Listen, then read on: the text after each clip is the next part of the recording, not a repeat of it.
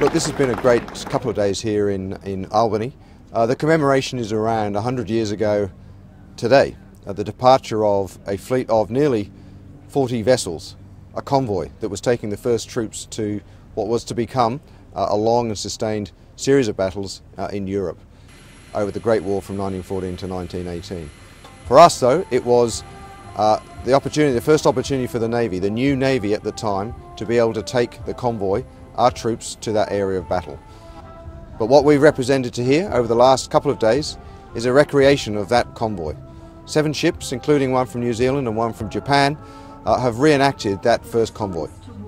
The Guard itself performed magnificently last night at the ceremonial sunset, and I would like to thank all those involved in the ships that have been here supporting what has been a recreation of the first convoy. When I was standing up there, I was actually thinking of my grandfather and great-grandfather who were part of that first convoy leaving from these shores. I was actually extremely proud to have the other Defence Forces represented here.